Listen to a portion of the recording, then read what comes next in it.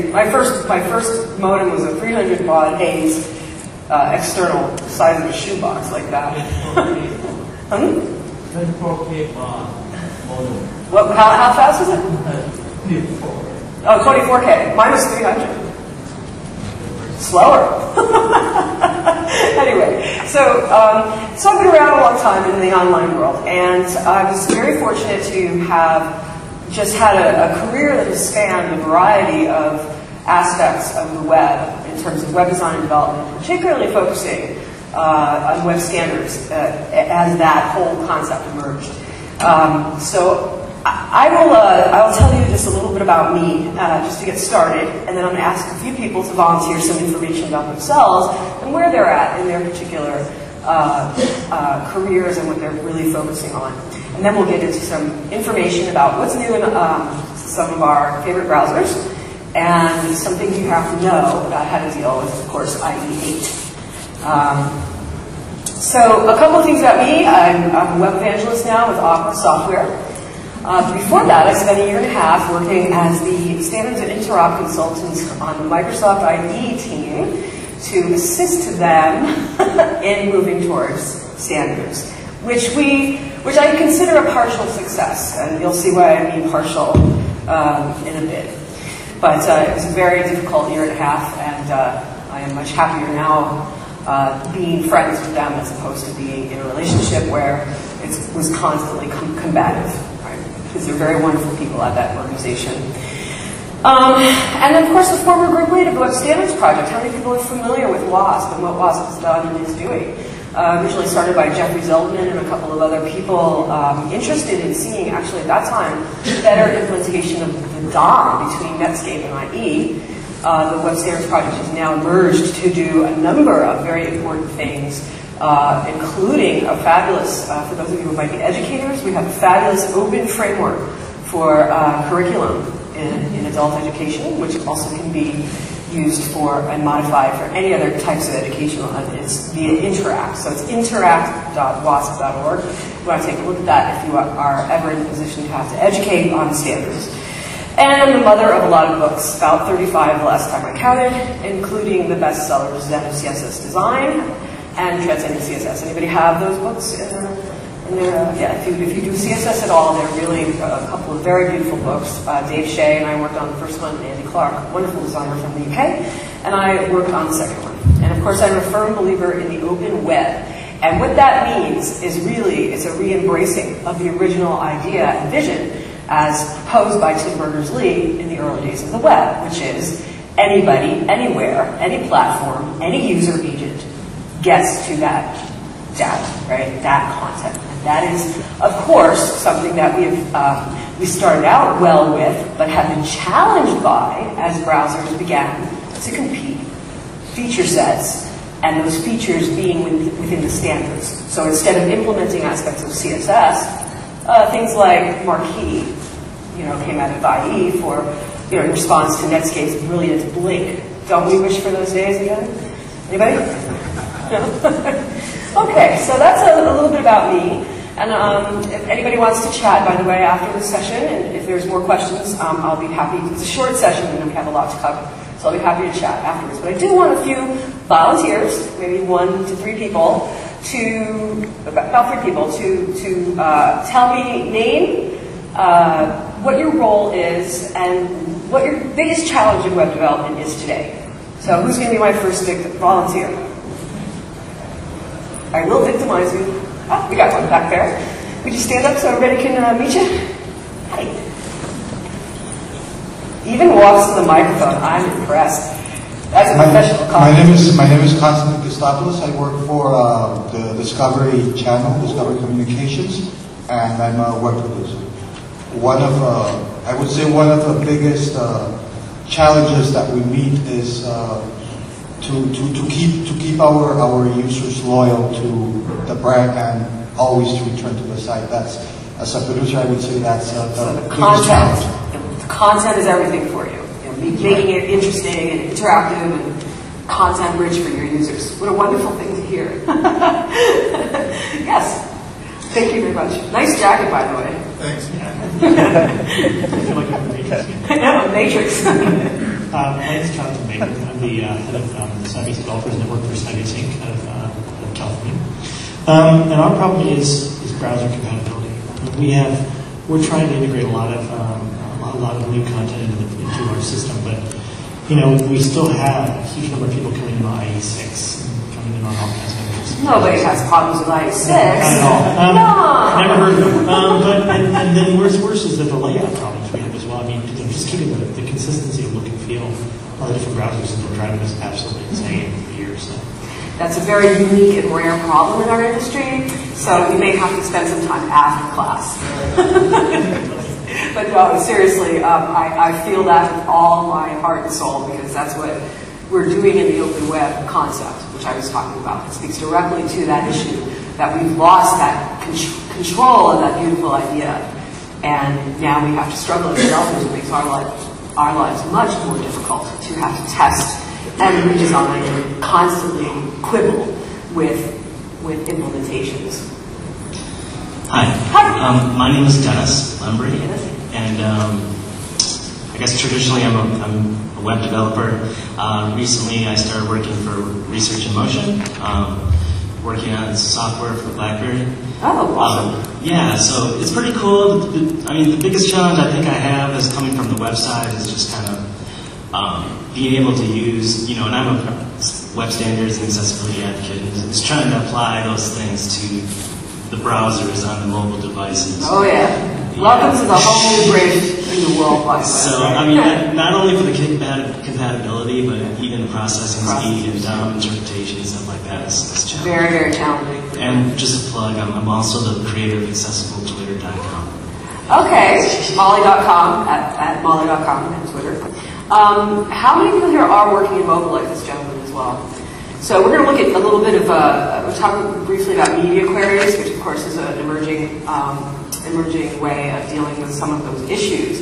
Not too long ago, Jacob Nielsen wrote an article about developing different sites for different reasons. Like, so in other words, you would have your mobile Twitter, and then you would have your screen Twitter, but these would be different sites. And it was such an old school way of looking at things, because we really are moving into a world now where we have the media query technologies emerging in our common browsers. And once we really have that, it's beyond just having separate style sheets. It's having separate style sheets that aim at specific media content types, like you can describe screen size and all of that. So it's really kind of interesting stuff. So we'll take a look at that. That's in CSS3, that kind of stuff. Okay, that was great. Thank you. Let's continue. And of course, I'm going to start with the specs. Okay, and tell you a little bit about what's going on in W3C and in some cases other related standards bodies. I give a little bit of concept and sort of a state of the state of the web specs in general. How many people have heard of HTML5? How many people wish they never heard of HTML5? How many people go, what the heck is HTML5? When is it going to finalize? Pardon me? What year is it going to finalize? I couldn't hear you. What year is it supposed to Okay, so that's a very good point. The gentleman says, what year is it supposed to finalize? Well, it's very important to remember that just because a spec isn't done doesn't mean it isn't used. How many people here are using CSS 2.1? All of you probably if you're using CSS. Okay? Is CSS 2.1 a finished spec? Guess what? It's not. Yet it is completely implemented now in IE8. It's got complete implementations in other browsers as well, and we use it on a day-to-day basis. So the point is, it's not what the specification says, it's what gets implemented. And what we're going to find out today is that HTML5 is being implemented in every single known browser. How interesting is that? Because there's some really good technologies and interesting technologies. But is HTML5 a difficult beast? Yes, and there are definite issues that we have to go through when we think about it. Just a brief overview of what happened, how HTML5 came about. Oh my goodness, I see a bean. Anyway, can't miss them, usually. So HTML5, essentially what happened there was that you had a bunch of people, a little bit of discontent going on at the W3C because XHTML had emerged, and of course we work with XHTML, or we think we work with XHTML all the time. But there is a browser, namely IE, that has not implemented proper MIME types for the support of XHTML in the ideal as an XML application. Okay, so we're still serving XHTML. If we're using the syntax, we're serving it in almost all cases, unless you are a bit of a guru and or don't care about the IE issue, which is not a luxury that most professionals have. It just wasn't, it wasn't meeting the goals that people saw. And so this offshoot, some people from inside the W3C and other people who had an interest in seeing HTML evolve with the web, because the web becoming more application-centric and all of that, it became pretty much of a sort of counter response to this fact that XHTML wasn't really going anywhere. So the What Working Group was formed by these individuals, led mostly by Ian Hickson. We have Anna Van Kesteren, who is a colleague at Opera Software, and a bunch of other people, Dean Edwards, Henry Savonin, some very, very interesting young guys who really put together, they wrote a spec within a year. Of course, it was really mostly one person doing all the work, and when that happens, you can get stuff done. And that also is a problem because it's a very monocultural environment there. So what the W3C tried to do with this was embrace it by creating an HTML5 working group within the W3C and bringing the basic work that the What Working Group had done in that year into the W3C as a baseline. And so now HTML5 is being standardized by the W3C. There are 600 members of the public working group, so you can imagine how interesting a day with that group is. And really, I'm not sure what we're going to see, but I can tell you this much. The fact that browsers are already implementing aspects of HTML5 is an alert to you as developers that you need to know as much as you need to know. Okay, and I'll talk a little bit more about what exactly in HTML5 we want to be looking at. Of course, what's happening to XHTML? It really was a great idea, but I don't think that it is going to be seeing the light of day as an XML application. I say that cautiously because you never know, right? IE6 said we will never release another browser. Now we have IE7 and IE8, right? HTML working group said we will never release another HTML after 4.01. Well, hello. So I would not speculate. You never know. But the truth is that from an absolute usage, public day-to-day usage, we cannot use XHTML and serve it as an application of XML. Okay? We have to serve it as text HTML if we want it to work cross-browser. CSS 2.1 is finally maturing. It's IE8 is claiming CSS 2.1 complete. This is excluding, of course, the oral features, which almost everybody has excluded anyway, except for Opera. So W3C has put I'm a member of the CSS working group, and one of the things that we've been told by the by the W3C advisory committee is if we do not come out with a spec and finish that spec this year, there will be no CSS 2.1, and we will simply move on to CSS 3. But this kind of goes to that commentary about HTML5, when's it going to be done? Because out of Ian Hickson's mouth was 10 years, right? The spec, in terms of the full spec, but in terms of the implementation, again, here we see full implementation of CSS 2.1 in IE8. Holcomb Lee, of course, co-founder of CSS and CTO of Opera Software at South by Southwest a couple weeks ago, actually publicly said that he was very proud of Microsoft for doing this. And anybody who knows the rivalry that goes on there, because Opera is suing Microsoft on a constant basis. So it was very nice to see that. And Chris Wilson was right in the front row. He's the lead IE developer. And so it was a very interesting time in the browser history to see that. Now CSS 3 is also being implemented. And again, here's a spec that probably won't be completely finished for a decade. So you can say the same thing about CSS 3, right? But what's being implemented becomes what's being used and what's useful. So that's what we really have to focus on. The neat thing about CSS 3 is that it was built in a modular way. So in other words, we have text modules and event modules and various different kinds of modules within the CSS spec itself. And this enables modules to be shipped faster. So in other words, we finish a module at the W3C, and and then it can be implemented. And of course, many of these things are being implemented anyway. There's also the prefix to spec method. I'm sure many of you have seen this, the dash mods, things like that. What we've been doing now is we've been encouraging anybody who's creating advanced compliance in browsers with specs that are not finished to use their dash with their prefix, the browser prefix for that, until they're complete and everybody can support that. So that way we're trying for a better baseline of interop, trying being the operative word. There's all kinds of neat things with CSS3 for the designers amongst you, as well as the developers. We have incredible power now over fonts, where the at-Google font face, right? We get to do some really neat things.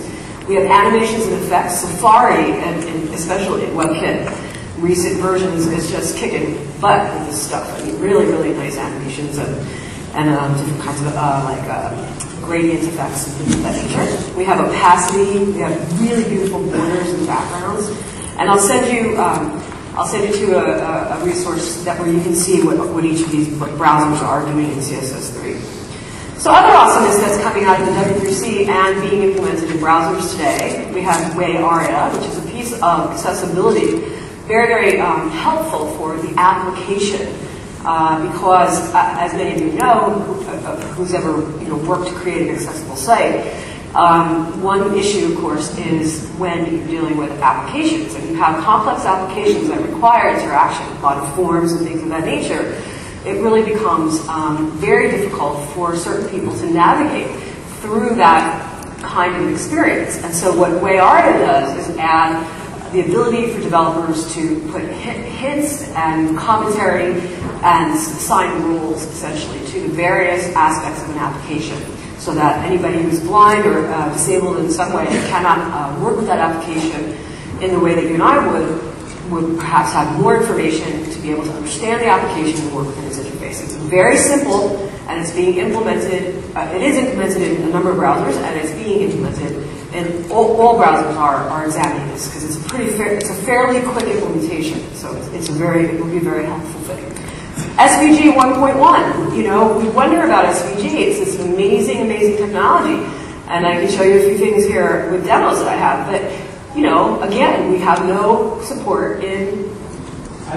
That browser. Yeah, that one. So, and, I think that this is the next step. This is the next push from the evangelists and the advocates and the rebels amongst us. The next push, really, for advocacy is to go after IE for SVG support.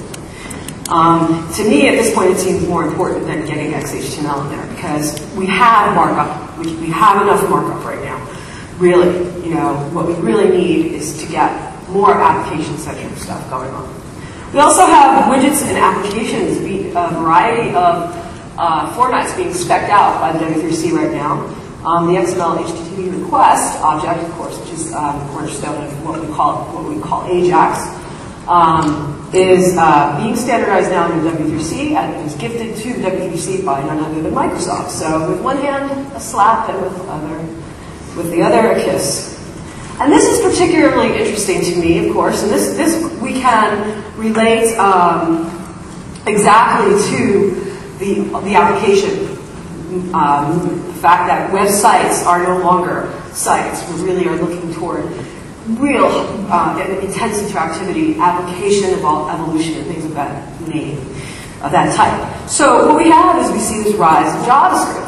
JavaScript used to be seen by standardistas as sort of the bad child. But now we're re-examining that because we're realizing JavaScript is the glue of the web. It does amazing, amazing things. It can help us with problems in our browsers. It can help us with the compatibility issues. It can help us achieve all kinds of interactivity. Excuse me.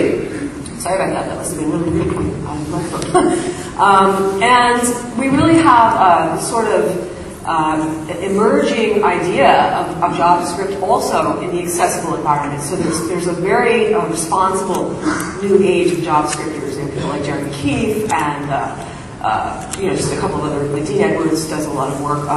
Really very, very noble people doing incredible work with JavaScript. So we see this, we see JSON. How many people work with JSON? It's a really clever little spec. Douglas Crawford, who wrote it, showed it to me on the back of the business card. That's where he spec'd it out. It's on the back of his business card. It's like, now that's a spec.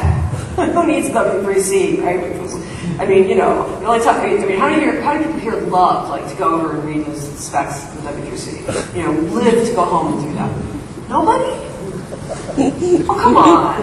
I do. Oh, see, yeah, that every once in a while you find one that'll say, oh, yeah, well, I really do.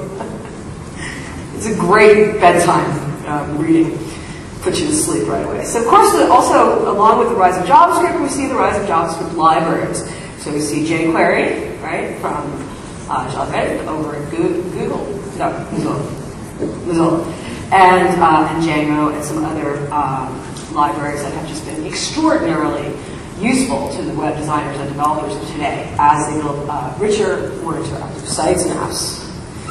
Okay, so now let's get into a little bit of what we have to be aware of in certain browsers specifically.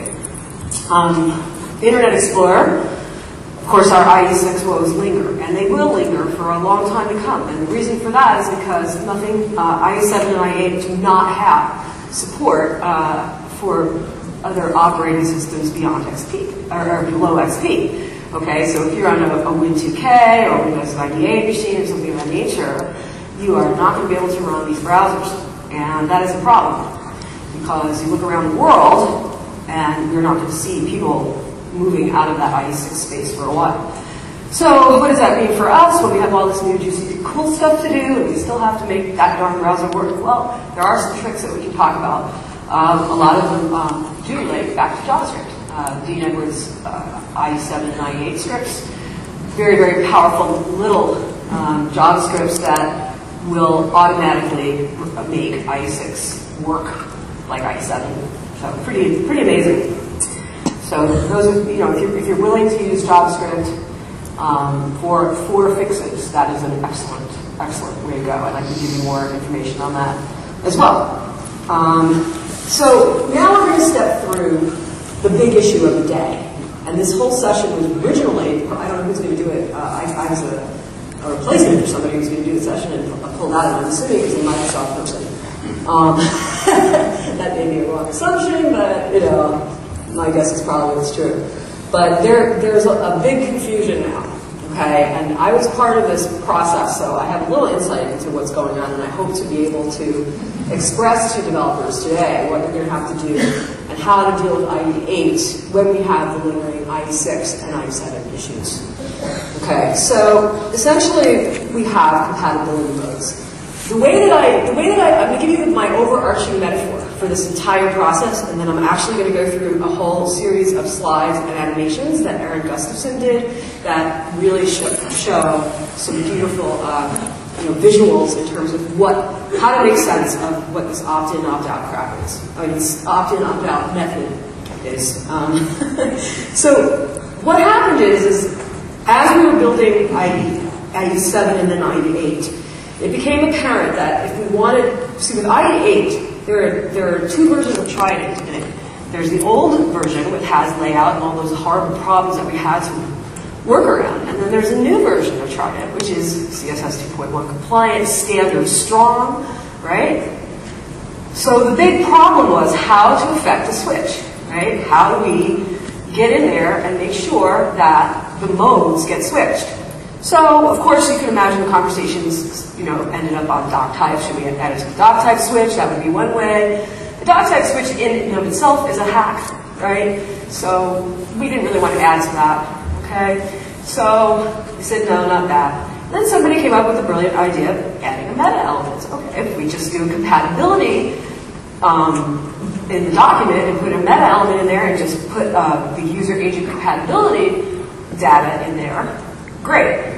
Okay. Well, what this doesn't take into account, of course, is the fact that there have been sites built over the last how many, 15 years or whatever, that, are sitting there that are still used by people, but the designer or developer walked away years ago, right? And suddenly these are going to stop working in IE8 because let me tell you, it breaks a lot. I mean, you start doing any testing with IE8 right now, very important to do. So one thing I found, I thought I was going to find like a lot of CSS specificity kind of problems. Actually, what I found in IA that was really remarkable when I was doing a lot of testing on the betas when I was still over at Microsoft, was that we really created a very good standards browser because it has no mercy. If you don't close a table cell, remember what used to happen? It just wouldn't display a page.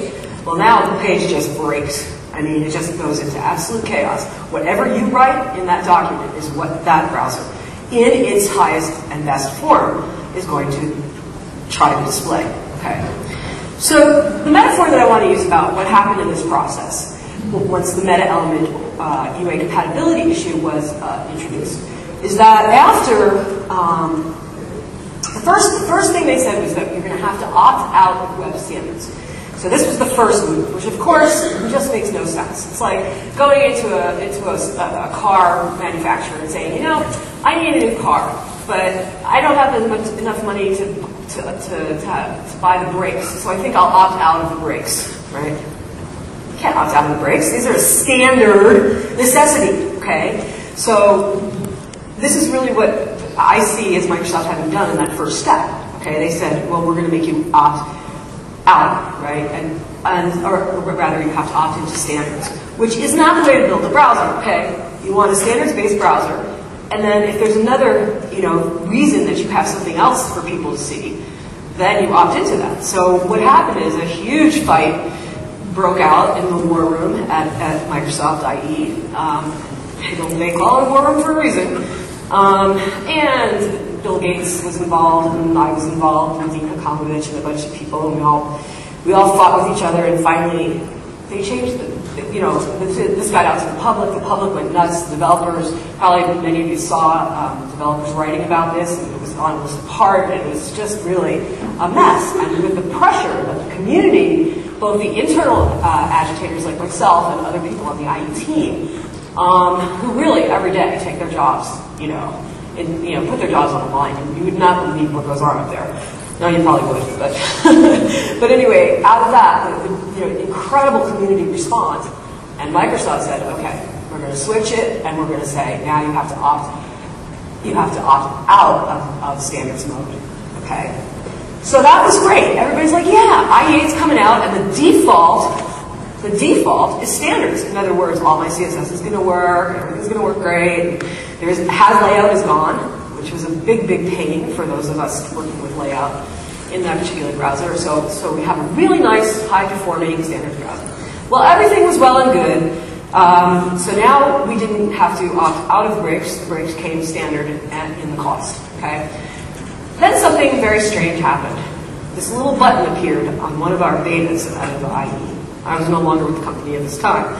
So I became very suspicious. What is this? How many people have heard about the compatibility issue? And it's a compatibility list. We have to get our nomenclature right. It's not a blacklist. So if you've heard the word blacklist in relation to this, please don't think blacklist, because that's erroneous. A blacklist has a very different connotation. Okay? But essentially what it happened is that they basically put a button that allows for IE7 compatibility mode. So if you get to a site and it's broken, you click this button and it'll render as IE7 as opposed to IE8. It switches the Trident engine. Okay? Now, what Microsoft did is that it said, okay, if this happens enough times on a given site, that information is going to be taken by us, and we are going to assume that this site is now always not standard. So I'm thinking to myself, okay, so first we had to opt into the brakes, then we had to opt out of the brakes. Now if I touch the brakes too much, they stop working. And that's really what I see going on there. Nevertheless, this is what we have. So how do we deal with it? Okay, so what you have to do is you have to check which mode you're in. You have to be the master of your mode.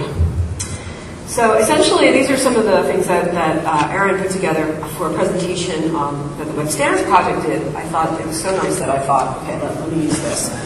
So props to Aaron Gustafson of the Web Standards Project and EasyDesigns.net. So essentially, what happens is Microsoft maintains this compatibility list, and IE is always looking at this list, and that information comes back. So if you are in standards mode, okay, it comes back. If you have the meta element IE8 in there, it comes back to Microsoft as standards, and you're fine. If you have, if you are on the compatibility list, if you make it to the compatibility list, you end up with IE7 if you have no IE8 meta element in there. And then the trigger, this is what happens with the button, okay? So if you opted in to provide usage stats to Microsoft, the browser is going to inform Microsoft about all of, what it's seeing and which engine it's using to interpret what it sees. But this is the piece right here that bothers me. So it works in the other direction. So if my page doesn't have that meta element, it could end up on that list, on that compatibility list, and forever be stuck in IE7. No matter what I do, unless, I call up Microsoft and get them to do that. So let's say I go to this site and I click that many, times. That means that I now put that site into IE7 mode if it did not have a standards mode in the meta. Now, with version targeting, if you have this, see that center, that's the meta with the IE8. This is what you need in your documents, and I'll be able to give you this slide so you don't have to worry about taking notes and everything. But this is what you're going to need in your documents, and of course this is written in XHTML format. Just remember, HTML doesn't take trans slash. But you have to have this in there if you want the IE8 browser to always render standards mode and never put you on that list. Does that make sense to everybody? I mean, it's a little nonsensical. So if it does make sense to you, I'm impressed. Because it doesn't really make all that much sense to me. Basically, the bottom line is this. So if you have, now here's what you do. This is a general good guidelines for developers. If you are working on legacy sites, which most of you may well be, and you have access to be able to input a meta element, by putting in the IE7, you will allow those documents to be seen in IE8 as if they were still in IE6, right? So they're still going to work no matter what, and you don't have to go in and repair them. Is the point? Okay, so you drop the IE7 in there. If you're building new sites that are standards compliant and new documents, you drop this IE8 meta element in there. If you do not drop one or the other in there, you are going to end up potentially on that compat list. Potentially. And if that happens, then you have to go back and redo the document anyway. So there's a big issue here, and it means a lot more work for developers, which is not a nice piece of information to have to give you. So, of course, if you're saying IE8, what happens is you have a web page, it sees IE7, it displays IE7. Okay? And there's also, for those of you who've seen IE8, there's actually some really nice developer tools in it, which is good news. But one of them is the developer toggle here, where you can see that if you use this toggle, you can, it's almost like a Firefox, right? So you can actually get in there and you can move it to corpse mode, which would be anything that would be below IE6, or IE6 without a proper dot type, okay? IE5, anything below that. If you look at the IE7 mode, and you can see it the way you can see it if they are defaulted to IE7. And that would include like any legacy pages. It would be very good to drop the IE7 compat in there, just to avoid problems if you can. And anything new, IE8. So that's the general way to go. So this is the way that you kind of look at it. If you want all these things, right? If you want all of these benefits, then you have to do this with IE8. And I really I was just at Mix about 2 weeks ago, and that's a big event in Las Vegas that Microsoft does every year, and it's a fun event. And I talked a lot to the people that I have worked with in the past, Ray Wininger and some other people that are on the IE team, the page. And what I was told, I was saying, look, I have concerns about this, of course, because what does this mean for developers around the world who are trying to do their darn best to make their sites as functional and cross-browser and cross-platform and accessible as they possibly can? What can we do to assist saving anyway? I said to them, do you really feel that, are you going to get, they feel that this is a stopgap measure, but they're doing it in the meantime. And the rationale is because so many sites have been built for IE6, for IE only, that the amount of breakage that's going to occur scares them to death because people are going to turn around and blame Microsoft. Well, people have been turning around and blaming Microsoft for a while, so I don't see where that should be such a big concern to them. Drop, tried it, old, let's embrace. They told me they think that versioning will be with us in IE for time to come, which is something I was not happy to hear. So yet another issue we might need to be prepared for, okay? Just bear in mind. So IE standards mode, if you are a standards-based web developer and you are doing things with CSS and you want to have good JavaScript, advanced CSS support, all of that, you need to be in IE standards mode for those sites to work. Okay? That's all I have to say right now about IE. Opera, the wonderful company that I work for, where we're really, I think Opera is our desktop product is getting much better, but we haven't really been very famous for that particular product. Of course, we're well known for what we do on mobile and alternative devices, which is very interesting. But this, of course, is a fascinating company to work for because for the first time in my entire life as a standardista, I've actually not had to battle the company that I'm working with or for to talk about standards. In fact, I'm being given the power to come to talk to you about standards, right? And so that's really cool. So they are very, very big components of the open web and education above and beyond their own products. So I really love that. I don't have to ever push products. I only talk about the standards in them, and that's really impressive to me. But one of the things about Opera that I love to point out is that Opera is the innovator. When we think about the features that have all come around now in browsers that we use, Opera was really the place they started. You look at tab browsing, sidebars, Opera Show, the small view, which enables us to do some texting right on the desktop for like media queries and things like that for mobile devices. We have support for the media queries. We have complete SVG 1.1 support. We have CSS 2.1 support. We have some CSS 3. We have HTML5. So we're working on this premise that it's the best internet experience on any device. And that's really Opera's strength, I think. Safari, how many Safari fans in here? Really some impressive stuff coming out of WebKit in general. They do have the first complete implementation of ARIA, which is very nice for accessibility and for application. They have this first implementation of CSS animations, which are absolutely gorgeous. And unfortunately, I don't have any with me because Apple won't let me have them.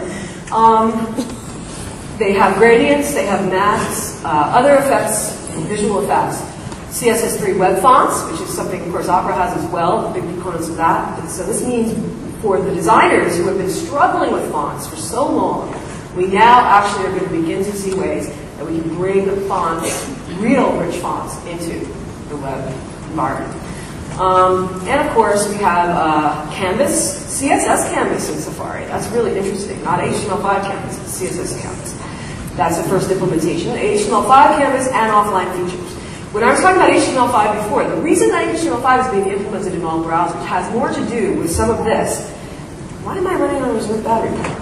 That is not good. There we go. Sorry about that.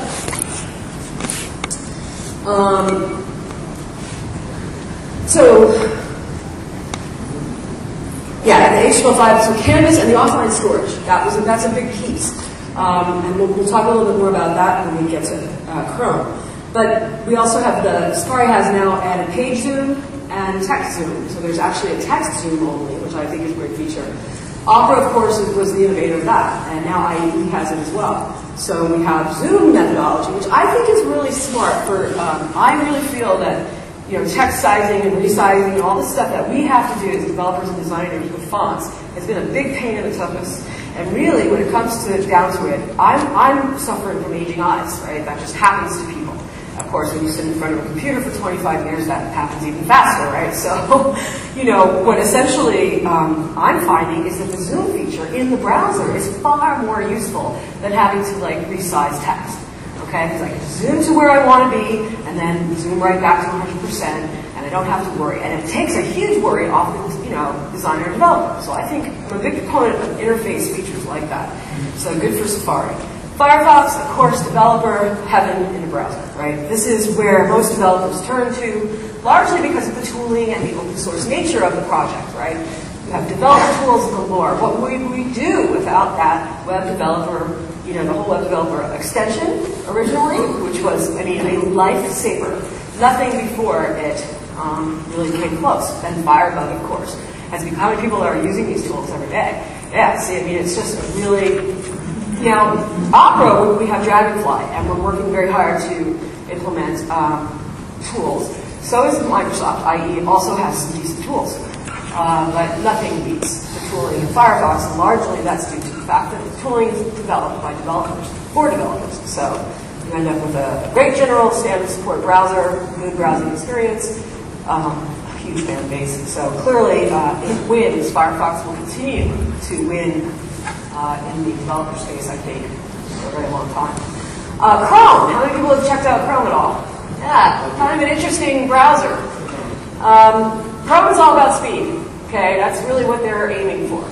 But interestingly enough, the specs that they're putting out are not the benchmarking that they're doing is they haven't been using the right. We have a new JavaScript engine in Opera. It's called Shara. It's not out yet, right? And this JavaScript engine actually kicks Chrome.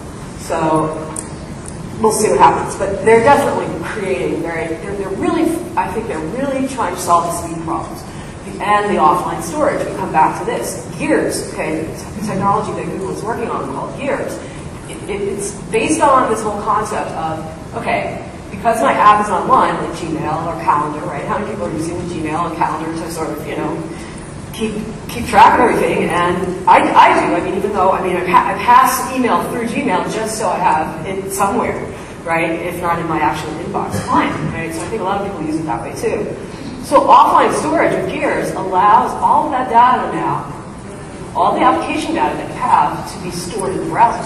HTML5 does this as well with this offline storage. So this becomes very, very feature-rich for us. So essentially, everything is becoming the browser. The client, the operating system is really, the browser is really taking over that job. You see that more and more.